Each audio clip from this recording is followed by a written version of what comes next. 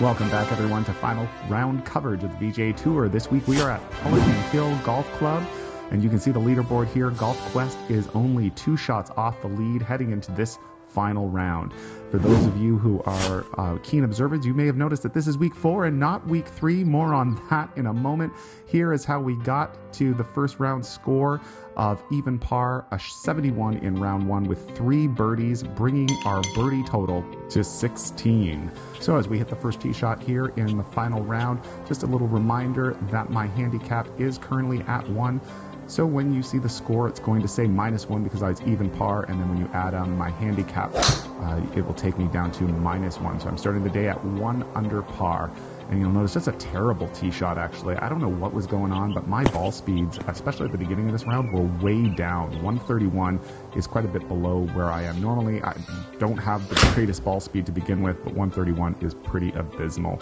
And then there's my right on cue. There's my pull to the right. All right, as these shots play out, I'm going to get into what happened in round 3. It was a real travesty, actually, and a bit of a heartbreaker, but I'm over it now, so I can talk about it. So week 3 was being played at the Sanctuary Golf Club, which I actually love. It's probably one of my favorite rounds of the year on the tour. I love playing that course. It's really gettable, and I always find that I can make lots of birdies on it. And sure enough, just right on cue, I came out of the gate, I birdied number 1. I may have birdied 2 or 3, can't remember, but very quickly I got to 4 under on the front 9, dropped 1 shot early on the back 9, and so I was 3 under par, and that's not even including my handicap. So really I would have been 4 under on the scoreboard at that point. And I arrived at hole 14, and that is where kind of this thing all fell apart. Hole 14 is a short par 3, tricky over water. I'm going to put up the visual of it in a moment just after this hole finishes up. Now check out this chip. I actually thought I hit a pretty good one here, and look at this. I actually didn't speed up the video just so we could relive the agony of watching this ball just trickle away slowly. It's really hard to see the depth of these greens and the undulations on the iPad in particular. I think if you run this on PC, you can see this a little bit better, but have a hard time. And so if you forget of the little intricacies of the greens on this course, this can happen. It's chipping from, I think, 27 feet, and now I'm running way past the hole. I'm going to have like a 50-foot putt coming back. Really, really disappointing. But at least, and really uphill too, but at least I was able to snuggle it up here into the friendly zone. Remember, on tour, we have 10-foot gimmies. So let's take a look at the hole now. Hole 14 at Sanctuary is this pretty hole, and in particular, this is a really tough pin location where the pin is tucked in, really a sucker's pin. I wasn't even trying to go for it. I was just trying to kind of play out to the right side. And I pushed it a little bit and came up a little bit short, and I put it in the water. So now I'm thinking about trying to hit a chip in there close to within 10 feet to try to escape with a bogey and still be 2 under for the tournament with some real gettable holes coming up. Unfortunately, I hit another bad shot, and I go into the water again. But this is where things got kind of out of my control. At this point, it tells me, though, even though it's clearly showing that the ball is in the water, it says that I'm on the ground, so I can hit it. So I think, well, it's letting me hit it. I'm going to go ahead and hit it. And I really tried to recreate this to see if I could get this glitch to happen again, and I could not. Unfortunately, I wasn't filming the first time around, so I can't really show you. But when I went to hit it, it essentially acted like the top of the water, the surface of the water was like a wall. So the ball would hit and ricochet back. So I tried hitting again, and same thing. And it wouldn't give me the option to drop. So I really had the choice of to keep hitting and reach the maximum number of shots, which is 12, or pick up and take a 12 and move to the next hole. Now, I probably deserved in the end probably a triple bogey on this hole, which I could have swallowed and lived with and, moved on even par and kept on playing. But I really didn't think it was fair for me to post a 12 on that hole. So I stopped, and I ended up restarting the round without really knowing that you can't do that. I was figuring, well, I didn't deserve this, so I'm just going to, all the good that I had done, I'll erase, and I'll just start fresh again. And as soon as I did that, apparently I was disqualified from the tournament, and I was not happy about it, but there was nothing I could do. And so that is what happened in week 3.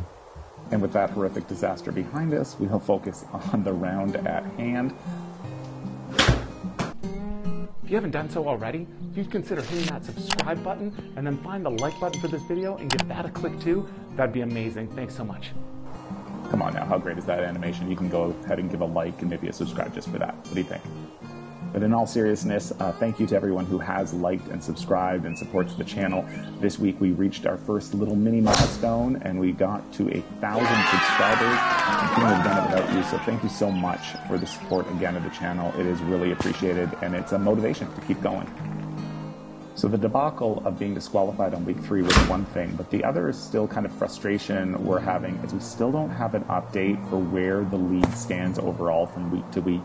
I know they're going over a change for the people who are running the league, and they're really trying to automate it so things kind of update immediately and people don't have to manually put scores in every week, but it is taking quite some time. So I have no idea where I stand overall in the FedEx Cup race. I'm really hoping that it gets sorted out and I can bring you some updates. As soon as I have updates, I'll gladly fire them up on the screen to show you where we stand.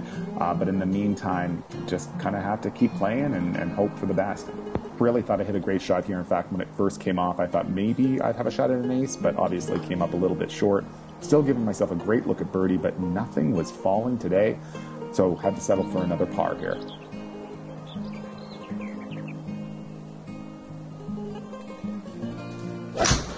Decent drive here, 137, almost 138 ball speed up the left-hand side. Not digging this left spin, but I'm getting typically draw the ball a little bit, but I guess in combating my pull, it's okay. Now here's one I think I got away with. I did pull it to the right. I felt like I pulled it maybe more than that. So sometimes I complain about misreads. I think this was a misread in my favor just slightly. I was surprised it didn't go further to the right. And then I pull another one. Again, I continue to miss by yanking things to the right, which, by the way, if you're wondering, is that accurate? It's 100% accurate. That's exactly my miss on the golf course, too. I always fight those pulls to the right because I'm a lefty, so it goes to the right. Oh, I hit a good putt here. Can't believe it doesn't fall. 6 inches on the lip. Thought I had it, but nope. And moving on to hole number 8. Just a really, really bad swing here. 129 ball speed, pulled to the right. I bring that tree into play. Thankfully, it hits the slope and it kind of fires it back down to give me a shot.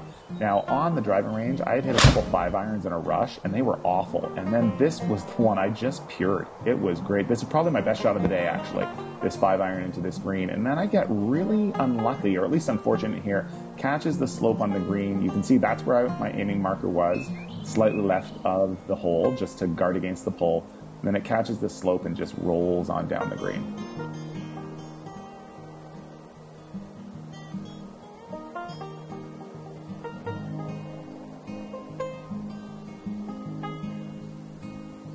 .27 feet for birdie, and another great looking putt that I thought maybe had a chance and just goes by a little bit on the left edge. +1 through 9. Nice drive here. Still ball speed's a little bit down, but at least it's pretty much straight down the middle, which I always like. Setting up a decent shot into the green. Still have 183 yards left though, slightly downhill. And then just hitting a 7-iron, trying to get it there. And maybe it was a little ambitious, but I did hit a little funny, especially when I hit that left side spin with my 7-irons and shorter irons. I know I'm not going to get the distance. And I just try to chip it in close here and to walk away with the par. But unfortunately, I roll it by like a moron. And now I've got 11 feet and missed the putt. So what looked like an easy par, I turn into a bogey and now +2 through 10. Good news is that I bounced back with one of my best drives of the day, almost 139 ball speed, down the right-hand side, just right a little bit of the marker. And this is a short hole, so it's going to set up a short little shot in, which I've really liked in the simulator, these half shots. So this is just my sand wedge. I'm thinking about a half swing here. And I stick it in, and then we get a little Mike face giving us the nod. Hey, tell us what you think of the Mike face when we make a birdie there. Do you like that? Do we need more Mike, more variety? Do we need Mike in a hat? Do we need less Mike? Let us know in the comments below. What do you think of Mike face? I personally, I'm a big fan, but maybe not everyone's cup of tea, although I don't really understand how you couldn't love it. And I really thought I made back-to-back birdies here, right on the edge. Oh, I had a great tee shot, put it in there, and then really thought I made the birdie putt. Now this is interesting. Back-to-back par 3s. This one's just a short little 87 downhill par 3. So I'm just going to get a sand wedge here. And I'm going to actually end up putting it very close to the distance that I just had. So I just had a 24-foot putt, and now I believe I'm going to end up with a 25-foot putt. Now, the reason this is interesting is I could tell I did not hit this. I tried to hit it the exact same speed as the last one, and I knew it was short. So for those of you who are wondering if, Skytrak or these simulators can kind of pick up putting, they really can. In fact, I think my putting control over distance has actually really improved because of the simulator, which I mentioned in another video, but it just blows my mind that it is actually that accurate. I know putting isn't great on these things, but putting control of distance is pretty solid. So two putts, very similar, and I could totally tell the difference. And that, my friends, if you just saw that, was a horrendous 3-wood. I don't normally hit the 3-wood off the deck. I tried there because I thought it was pretty wide open, and it was just terrible. But I got away with it. Not a big miss because it was pretty open. And then I put this one in close, and I thought we were going to get a little bit more mic face there, but unfortunately just out of range, 12 feet for birdie. And ooh, that putt was moving, but it buried into the cut, giving us a little bit more mic face, giving the people what they want. So 4 holes left to play here. This is hole 15, nice little short par 4.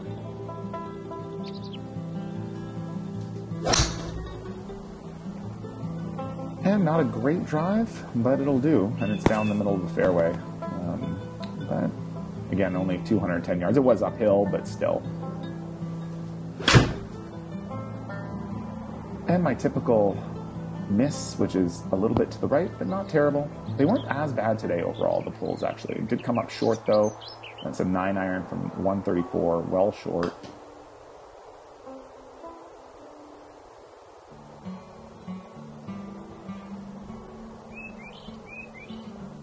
All right, on to hole 16, par 3 here. I'm trying to hit an 8-iron, 162 yards. It's slightly downhill.